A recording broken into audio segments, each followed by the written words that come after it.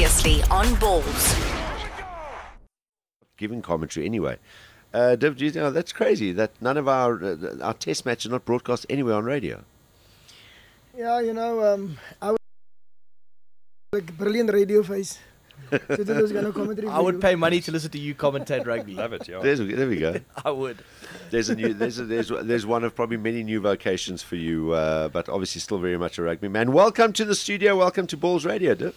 Thanks, Darren. Thanks, everybody. Nice to have you here. I know we've spoken to you on the phone a couple of times from, you were at home both times, huh? Yeah, but it's good to see you, man. No, it's nice In to see you. person. You're looking well. Yeah, I am well. I feel well. Relaxed. Hope new problems. My last problem I had last year in New Zealand Yeah. with Bryce. You know, that's my last problem I had. Yeah, Bryce. Good old Bryce, eh? Well, obviously you've been doing the tour. Now, you must have been very busy this week, being all over the place promoting promoting the book. How's that going? I hope it's going well. The tour is going really well. We did receive some positive feedback from the people, and so we just hope that we sell the books. All right, we've actually gone out, and we haven't asked for any free ones. We've actually went out and bought some. That's great. Did you read it? And I haven't read it yet. I'll be very honest with you. I haven't read it yet. But we have bought some free ones, and I bought some books, and we're going to give 2 away this afternoon on the show. They've signed them already. And yeah, you've signed. Thank you for signing those. Well, for us. it's a must read for you, especially, you know, because I value your. No, well, I'll definitely criticism. It'll be maybe constructive, or it'll just be very interesting to read, because there's obviously you've been picking up little bits and pieces about in the press and what people have been sort of picking out of the book, and there obviously some parts of it that people like to latch on more than others, but I'm sure there's a lot more that we haven't even heard about that is in there. Yeah, I think people want to sell papers again. You just have to read the book yourself. If you start on page 1 and go right through it, you'll get the full picture of what's really happening there. And we didn't write the book to get to anyone. It's just to tell a story. And I think the story comes across quite nicely. Gavin did a good job. Tell us the story as to how the book came about. When did you think about doing a book? Was it while you were still coach? Does it go back a year, 2 years, or was this sort of something that only came about more recently? Kevin, you know, I saw what books can do to people, and I decided not to write one. But there was 3 things that really forced me to do it. Firstly, when I was announced as not for rugby reasons only, it put me on a back foot. And then everybody wanted to know where did he come from. So let's just start on that. How long ago was that after you were actually nominated as coach? That was obviously a comment that Oregon made, right? It was the same day with the announcement. The same day? With the announcement. Really? Was it the same day? The day with the announcement. That's how the announcement was made. Something for me that I thought saw something great in my life. Started off with the wrong footing, you know. And as I said the other day, he never said anything negative when he announced Heineken. But he never said anything positive too. So why didn't he say something negative when I was announced?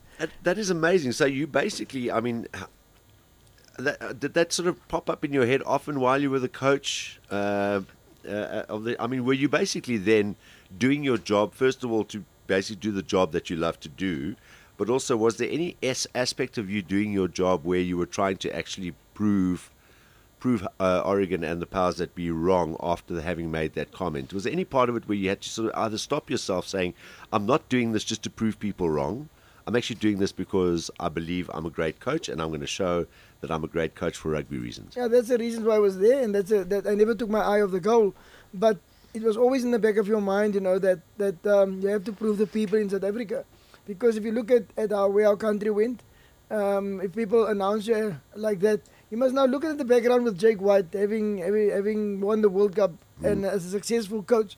Now we bring this guy in, not for rugby reasons only. I mean, if you can just imagine what it actually did to me. Yeah. And then the second thing, when people ask, where do you come from? You never coached a Currie Cup team, you never coached Super 15, so what do you really know about the game?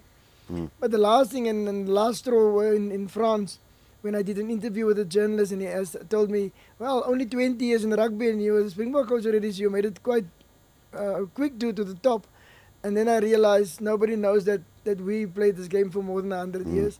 If I don't tell the story, people will never know. And I just have an obligation towards everybody outside South Africa and inside South Africa to make them understand where we really came from. And that's where the book came from.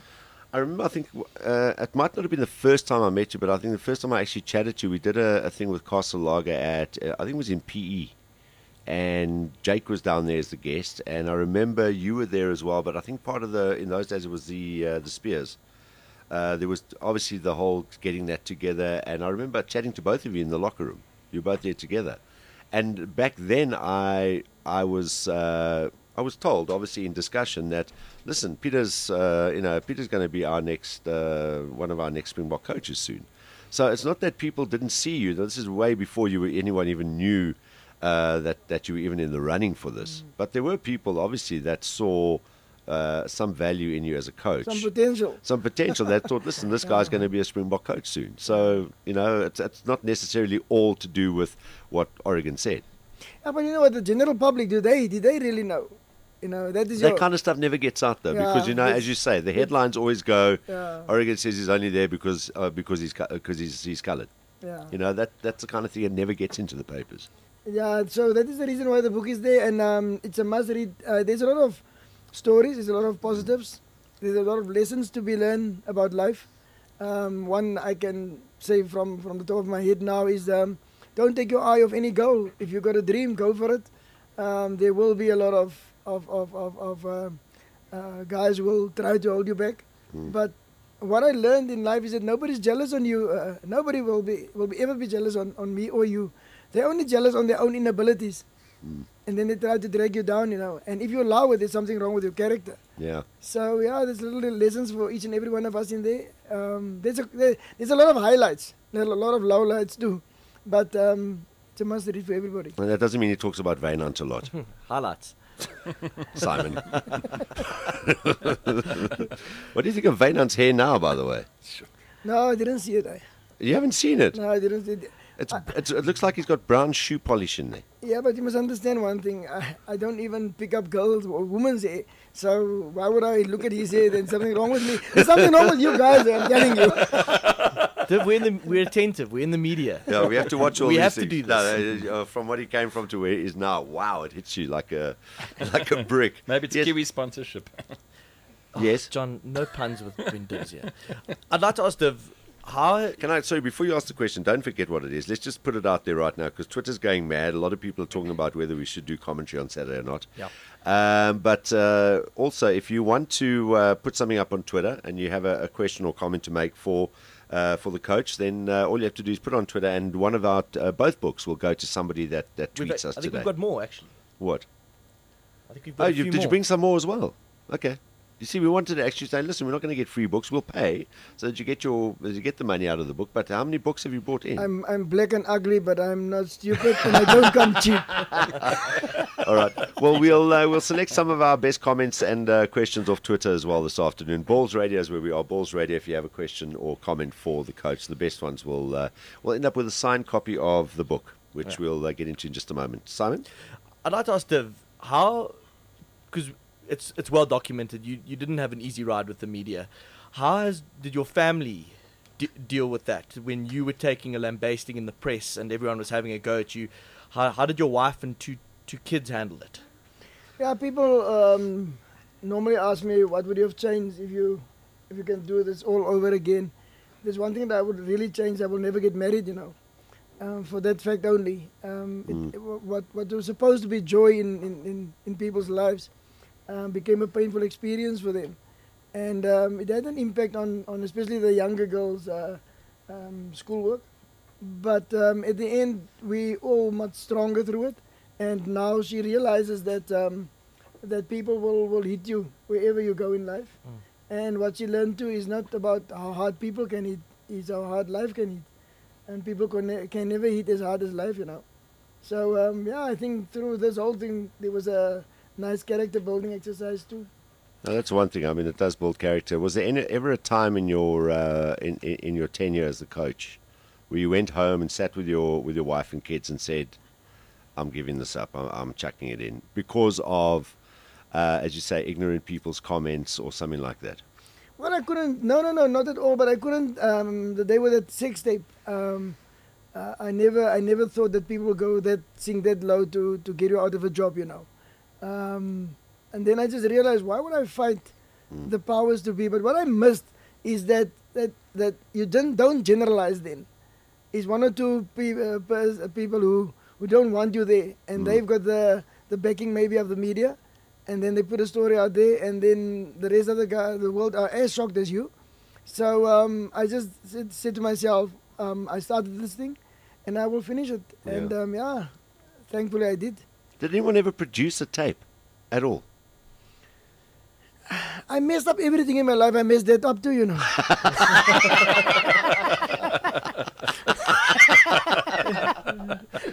That was editing skills. You would have made a fortune. Oh my goodness! Can you imagine? I mean, that's the one thing they always go for. There's a sex tape out there. I mean, that always sells newspapers. That'll always sell any kind of, because people want to know whether it's true or not. They'll want to look into it. I think the only rumor was John's sex tape, which actually did exist, but no one cared. John. If you look at from different and for different reasons, a lot of people wanted me out of the job, and you had to fight a kind of army, but shooting from different directions, Luckily, up till now, I'm bulletproof, and I could. But you always have been. Yeah, you always I have had to been deal bulletproof. with in my under 19 days. I had to deal with you, and that made me bulletproof. Because I mean, we made a when we phoned you first time. I think the day you got announced as coach, we phoned you, and I never forget. We said to you, you said to us, said, you will whenever you phone me, I will talk to you. So, and I said, Div, is that 4 years time as well? And he says, whenever you phone me, I will talk to you. And you did. You lived up to that. And I mean, that was through not only good times. It's easy for a coach to talk to you in the good time. I know coaches that have come before you who would talk to you any day of the week when things were going well. And you lose a couple of games, and suddenly the lager gets drawn around them. And you cannot find them, even if you could find Carlos the Jackal before you could get hold of them. Yeah. So, that's the one thing. I mean, if anything, no one can accuse you of not being consistent. Man of your word. Darren, for me, it was a privilege to be part of the game. I never made the game part of me.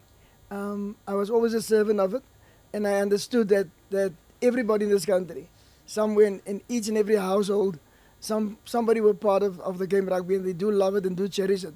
So you're a servant of your country, and you just have to serve them. Yeah. And I tried to do it that way. Never got it always right, but most of the time we got it right. Johnny?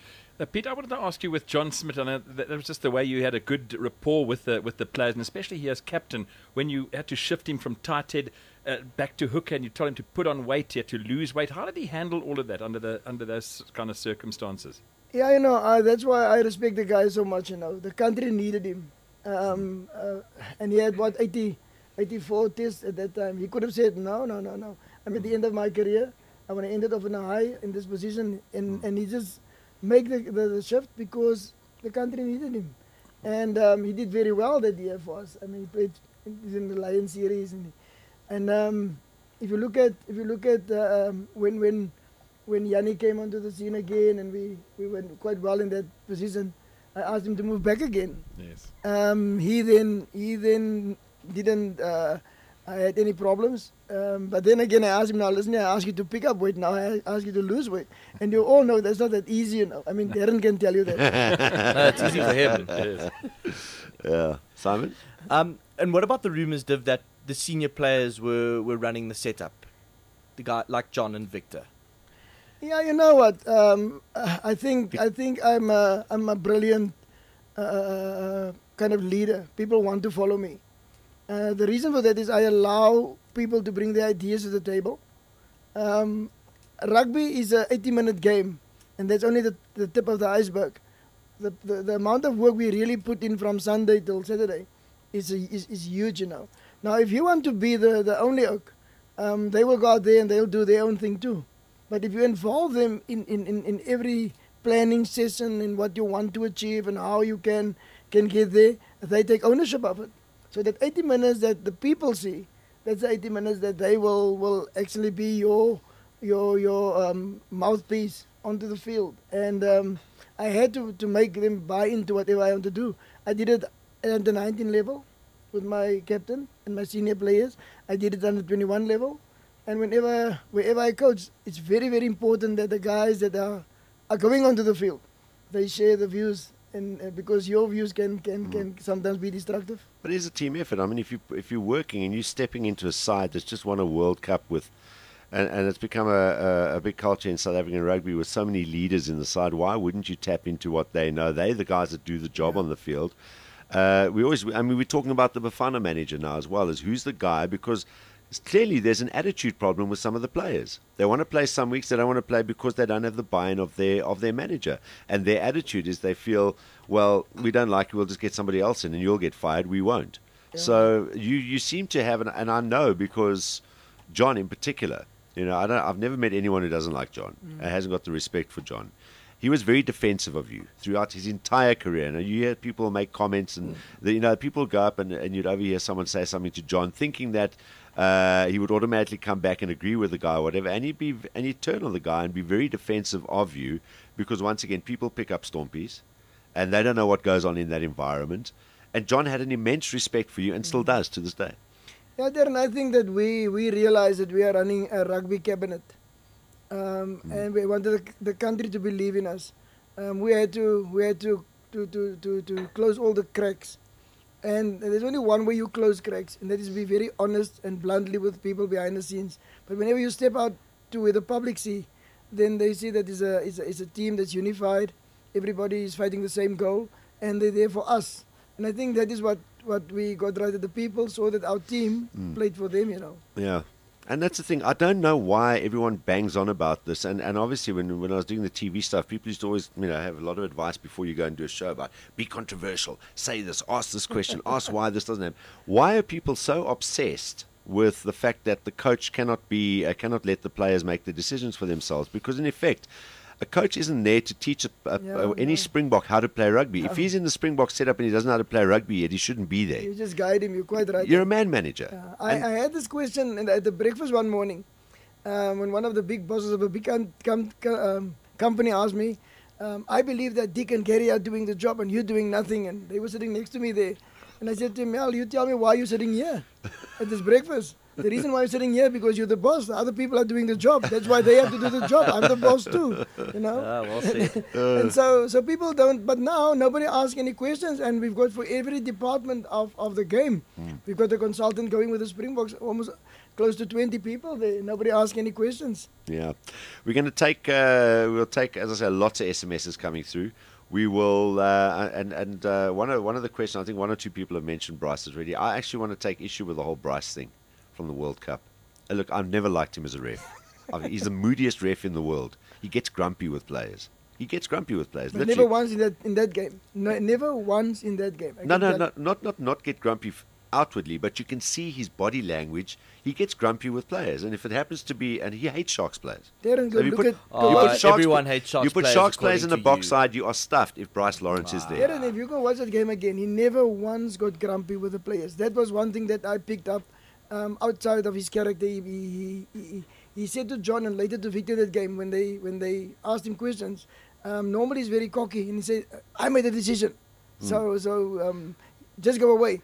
He said to them, "I didn't see it, but I'll look for it next time. I didn't see it, I look for it next time." And that's not Bryce Lawrence. But what's going on inside his head, though? That's not Bryce Lawrence that I know. Yeah, exactly. We'll chat about that some more. Your favourite ref the opening test in Durban. Hey? Who? The New Zealander. Steve Walsh. Steve Walsh. No, Steve's got other issues. He just loves seeing himself on the big screen. That's all. What a great hairstyle, eh? And he loves looking at it on the big screen. Exactly. I thought you didn't notice that kind of stuff, Dave. No, there's nothing else to look at that guy. Tweets coming through. Thank you very much. Some interesting questions. Yeah, we'll try and get to those. Johnny, try and keep your sport as short and concise as possible. What time when are the Baby Box playing next, by the way? They play on the weekend Sunday against Argentina. Must be very happy after it started off not too well for them, but that win against England must have made you very proud. Not bad. Just let them play, Yeah. And you've been there, so you know exactly how to treat these guys. Yeah. And it's good. It's always nice to see. I mean, I was just telling you, we were talking to somebody else in Scotland, got absolutely pummeled by someone in their juniors, and we say they must be really panicky about their rugby. You know what? If you look at Scotland, they don't have a lot of talent, so they need more structure. We've got a lot of talent, so we need less structure. But we're so structured that we actually killing the He's guys. throttling the game. His abilities. All right, more from Peter de Villiers coming up. He's our in-studio guest today. Coming up a little later, Mark Banks, LOLZ. We'll also be going over to Troon and seeing and speaking to Brandon Stone. See what he's up to over there. Plus, Neil Collins will be talking football, Euro 2012. Are you watching much of that, Div? Yeah, you know, if you look at our national television in South Africa too, there's so much soccer. If you don't take part of those kind of things, you will be bored in life. Yeah. So soccer and golf and those things, they keep you busy when you're alone. And you got those downtimes, absolutely. We're very spoiled here, actually, as far as what we get to see on TV. I think so. All right, on the performance last week while we're there, and how much you would have loved to work with some of these new guys. It's exciting times. You've got 2 brand new locks. They stood up last week, as I said they would. But yeah, it's really exciting. We've put some new guys in. We beat the Palms first game. And do you think that it's going to be even bigger margin this weekend? Yeah, I think so. The guys weren't that good, but if you can win when you're that bad, and you can become better because now they're together for 2 weeks. So now I believe it's going to be tough for the English to come back. Yeah. Working with them, I think for Ainaka, I wish him well because it's his time now. We just have to support him. And I think he's passionate about what he's doing. And if he believes in what he's doing and he's doing it for the right reasons, there's no other reason why we shouldn't be behind him. Everyone's saying we can only improve, as you just said, but England can't really get much better. No, I don't think that. There's always a place for improvement for any side, you know. It was a challenge Saturday for us. Now we know we can do it. Are we that hungry again or still the same? Or will England come out and prove a point, you know? So it's always difficult to call those kind of things. And then there's injuries. I don't know if everything will run at the same speed. But now we should do that very easy. Should win comfortably. Johnny, as I said to you, I haven't even read John Smith's book yet. That's one of my things. Is I love reading books on stats and stuff when it has to like sit down. I try to read When the Lion Feeds by Wilbur Smith. I still haven't got past page 111. The truth is you do start the books. I do start them, yeah. The last book I finished was Trompy. I promise you. That was but he was like you, but naughty. All right. Thanks a lot for your tweets. We'll get to some of those. And there are some really good comments and questions here as well. You've got a lot of support out there, Div. A lot of support out there. I hope so, you know. I tried. I think people miss you. I tried my best to bring hope to people to be themselves, you know. A lot of people want you to be that conventional guy who's got a script in front of him and that's how you live your life. No, if the sun shines, then you tell the people the sun is shining. If your script is wrong, you just tell it the way you see it, you know. Is there anything you regret saying during your tenure? No. I mean, I only answer questions. Now, if it was bad answers, you must listen to the questions. There we go. That's a good point.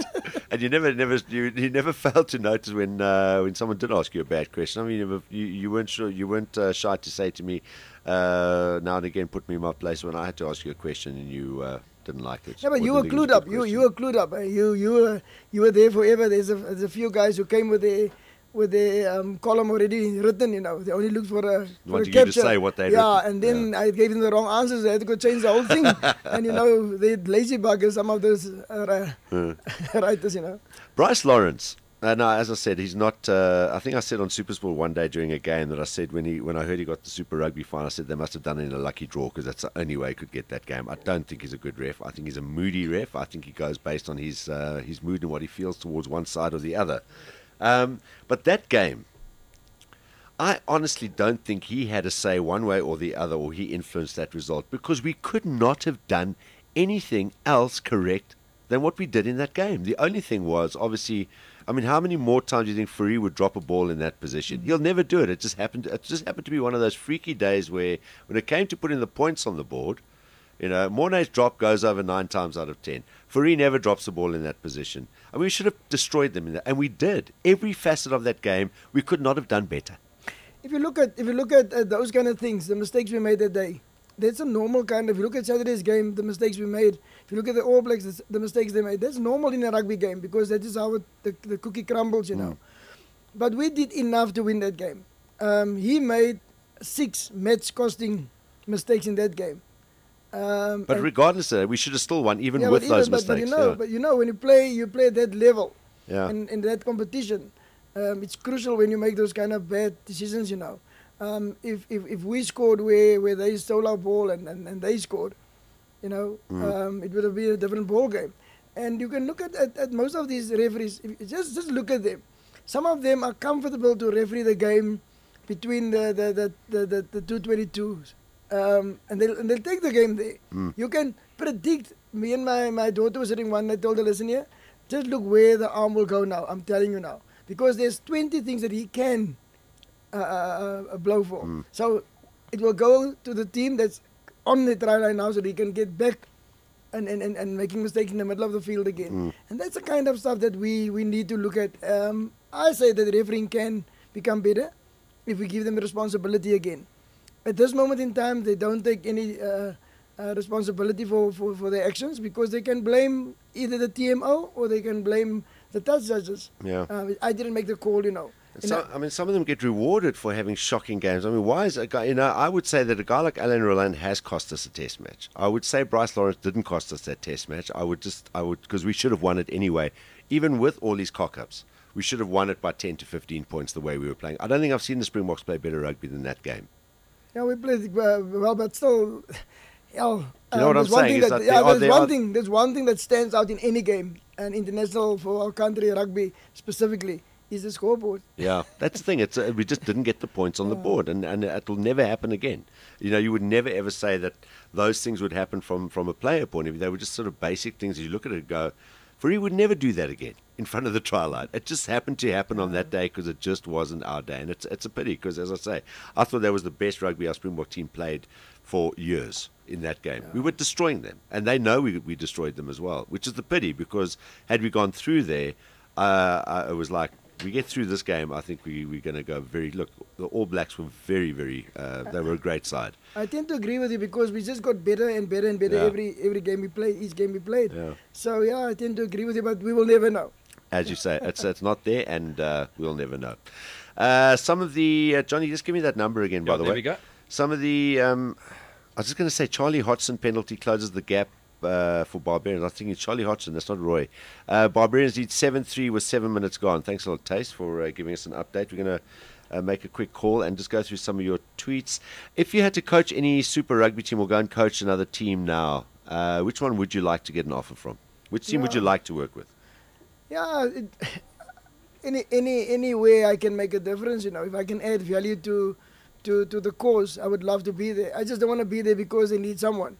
I want to be there because I can add value. So I don't have a problem. And at this moment, our teams are doing quite well. Even your team, your ex-team, the Lions. I mean, you're converted. Ex-team, thank you. Long, 10 years now, Dirk. Yeah, but I know your history, So, so even they're not doing bad, The scoreboard is not in their favor, but they're not doing too bad, And they're gone. Yeah, I think difficult to play rugby when you know you got no future. They picked up already. Yeah, it is sad. Thanks a lot to, where was that question from? Someone mentioned that one. We've got so many tweets, it's updating. Tian, thanks a lot. You're going to get one of Peter de Villiers' books, the Politically Incorrect book. We're going to send that to you. Maz, just make a note of who these people are on Twitter so I don't forget. Also, thanks a lot to Bonga Zondo. He's actually put work on hold to listen to you on Ballz Radio. So worth it. He says you're a legend. Bonga is going to get a book as well. I'm so glad it's not working for me, JP Fenter says, must admit the man behind the snore is even more impressive than the snore itself. P. Divi, right guy, wrong ref. All right, JP Fenter, you're going to get one of those books as well. And one or two more. How many books have we got? But I don't want to give away too many. We're allowed to give these away as well. Huh? So we've got another 1, 2, 3, 4, 5, 6, another 5. Bushan Ravji, new respect for Pete Divi. This guy is brilliant, really awesome listening to him. So Bushan, you are also going to get one of those books as well. We'll identify a few more people. Thanks a lot for your tweets. And we'll let you know if you are going to get one of those. Dick is not answering, John. He's going to voicemail. So that didn't work. So now, where were we going to? Okay, Simon, you wanted a question first of all. No, I just wanted to read a tweet. Miles wants to ask you if you get free Bach test tickets for life. Oh, yes, there's one of them. Yeah, there's a lot of people out there who never had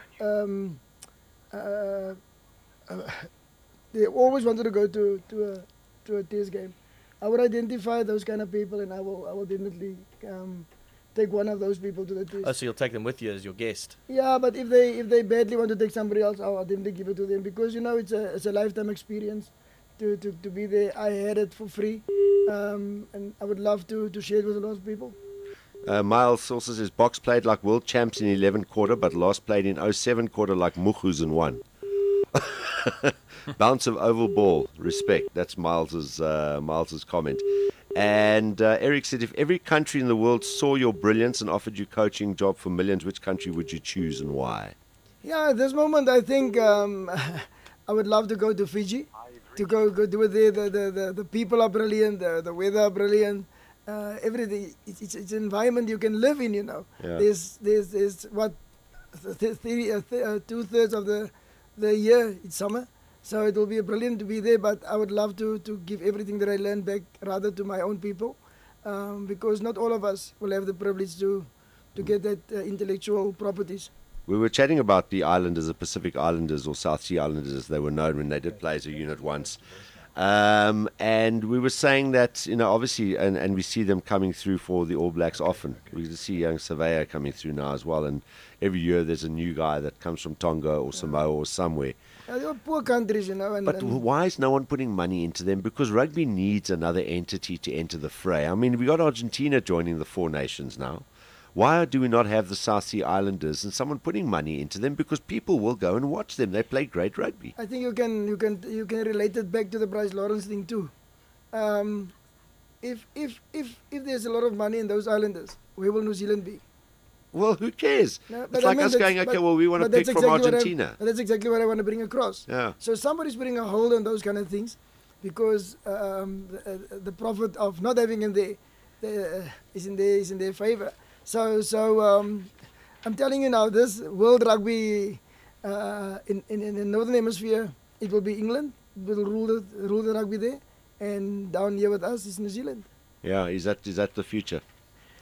No, that's not the future, but they rule the game. What they you mean from a decision point of view? What they says goes, The IRB will listen to England all the time. Dick? Yabo. How's it going, boss? Hey, Sorry. well, man, you. Good. Sorry, this number's come up a few times. John keeps forgetting to tell people that it's a Joburg number, No, not I his told cell him he number. knows. That's I phony. told Sorry, Dick. Dickie was on the other line. He couldn't hear you. Where are you? I'm in Durban. Are you in Durban? Is that home? Is that home for you again? Now that Peter ran you out of town. Yeah, listen. I'm too scared to take on another job because I don't want to get fired again. So I'm just hanging around here at home, trying to earn a crust. Eh? All right. How you guys? Yeah, very good. Thanks. Div's listening to you on the headphones, so you can say how's it to your former partner, colleague, and boss. Absolutely. How are you, Pete? Even the bad times are good, my friend. I must tell Friday. I must tell these people we had a brilliant time on Friday, me and you. Brought back some big memories. I had to escort you again back home, like I normally did, but I enjoyed it. It was good to catch up, Pete. Thanks, eh? What's in store for you now, Div? I mean, Dick? Yeah, well, I'm just involved with the Investec International Rugby Academy. Okay, that's cool. Yeah. And we're having some fun coaching coaches and coaching players. So and we're busy. Yeah. And you got Div involved there as well. Are you helping out with some of the Investec Rugby Academy guys as well, Div? Actually, I were involved when I still had the name, But I must commend Dick. I must commend Dick for what he started in this country. A lot of the players that came through there, they were much stronger than the other ones, and only good things from the coaches. So anytime Dick that we can support, we will be there because it's a very good cause. Yeah, well, Darren, we've used Pete there, and we use a host of other coaches, who've got experience and can pass on some knowledge. Yeah. And so it's nice to tap into guys like Peter, with his experience. Obviously now he's got a little bit more time, so I'm definitely going to be leaning on his shoulder to get him involved more in the courses. Awesome stuff. So two guys have gone their sort of separate ways. Otherwise, sort of sum up what it was like working with Peter as a coach. I've Well, got your number. I've got your never a number, please. I've got your number. The book's out. It's all honest, so we're all honest here, Dick. There was never a dull moment. Let me put it that way. Whenever you thought you were heading down a certain road, then Pete would come up with a little surprise. We always beg to differ on certain things, but certainly there was a definite buy-in and a pulling all in the same direction. So, with Gary, Peter, and myself working so closely together, Peter certainly allowed us to give our opinions, and he listened, and sometimes took it, sometimes didn't. But I must say, Peter was his own man, and it was a really enjoyable 4 years that we had. Absolutely. I think a lot of the players echo that as well. So, listen, we look forward to catching up with you again sometime on Ballz. Dick, nice to chat to you again today. And final word from you, Peter, for Dick before we let him go. Yeah, Dick, give my regards to Richie. I believe that he's much better than you were at his age now on the rugby field. So he must be very good, eh? Well, to give you an example, he's only 9 years old, and he's already quicker than I was. So he's got a future. But is that saying much, Dick? Yeah, is that hard? You're a great Dick. Dick, if they When weren't, a man's down, eh? Dick, if there weren't a lot of swearing in that statement that the coloured made in Cape Town about you, I would have posted on air now. But I can hold it back, eh? Hey, Dick, just as well he's only 9, because if he was any older, he wouldn't find place, because I think Robert Dupree has got 25 of them coming through now. Anyway, he's going to take up the entire box side one of these days by the sounds of things. Isn't it unbelievable how good those young kids are? It's Well, really... they're young, and they're monsters. Yeah. You're certainly going to hear a bit more about them. I think the Duprees are going to become their own franchise in Super Rugby soon. The Kings better watch out, or maybe even the Sharks. Who knows? Nice to chat to you, Dick. We'll catch up with you again soon. All right, boss. Great. Cheers, bud. guys. Bye-bye. Bye. There we go. Dick Muir joining us. I was just having a look while you were chatting there to Dick about... I had some of the picks in the middle here, and it goes back to your days with the Falker. You as a young rugby player. For those that didn't believe you ever played the game, there's some interesting pictures here as well. The key one is there's a picture of you and Jacob Zuma. It's very friendly and stuff. What's he saying to you there? Do you remember? Yeah, I need to tell you this about that story. See, we're visual radio, so I can actually show the picture as well. There's a story about that, we came back, we just won the Tri Nations. And here's the president welcoming us back. We were in Cloud 9. Everybody just loved us. And I went back to the airport to catch a plane to Cape Town. This Japanese guy asked me, photo? I said yes, and he handed me the camera. Brilliant.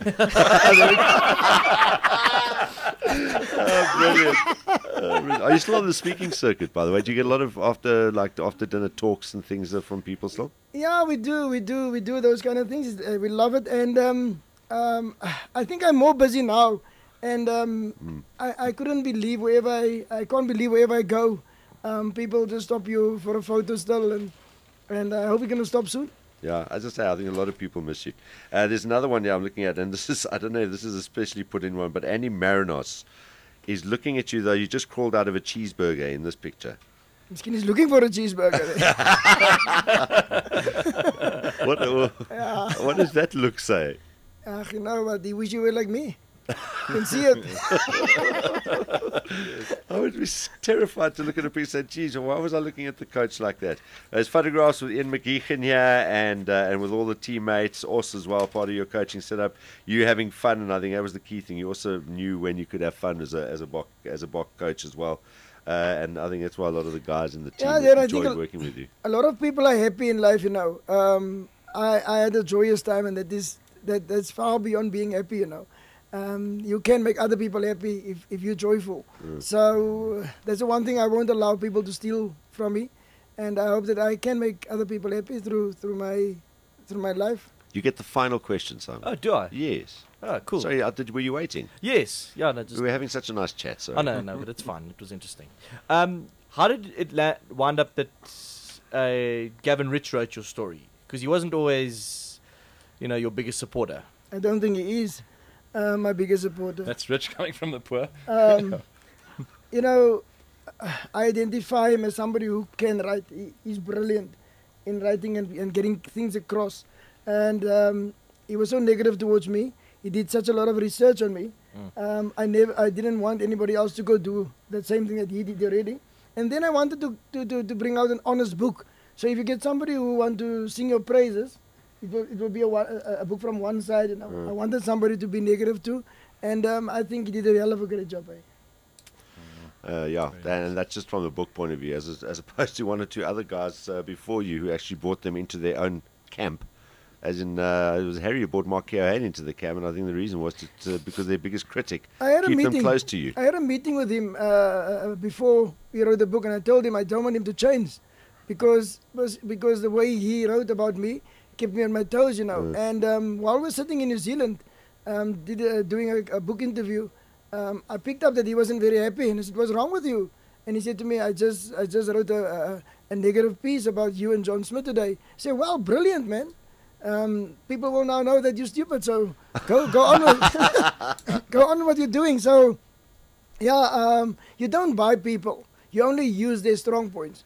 And Kevin's strength in life is he can actually write brilliantly. He's a very good journalist. Very good journalist, absolutely.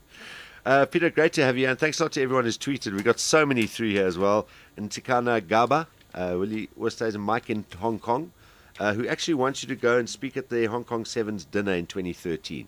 So you've actually got a gig. You've got a booking through our show. So commission. You're the one who will organize it, and we'll go, me and you, because I can't read.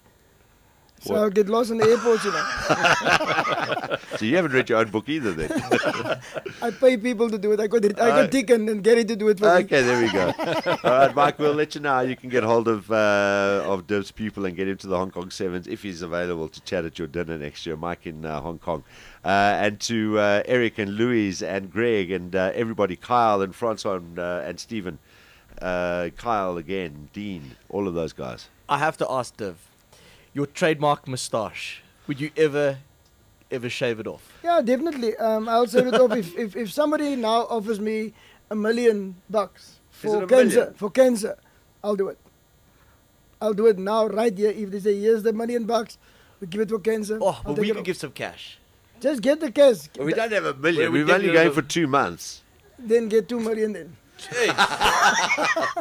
Boy, it's a good cause. It's a hell of a cause. We wear pink in this country for cancer, and we don't add to their lives. Give the money, man. Yes, Keep your pink. I would love to be that guy that shaves your tash. No, it will grow back again. I hope everyone realizes that a tash is a moustache, just to be very clear. I think I want Helen Zeller to do it. Or the same place where Madiba made his first speech. I think she'd want another $1 million as well. Parade, you know. Nice. You could shave hers afterwards. Simon, hey, how could you say that?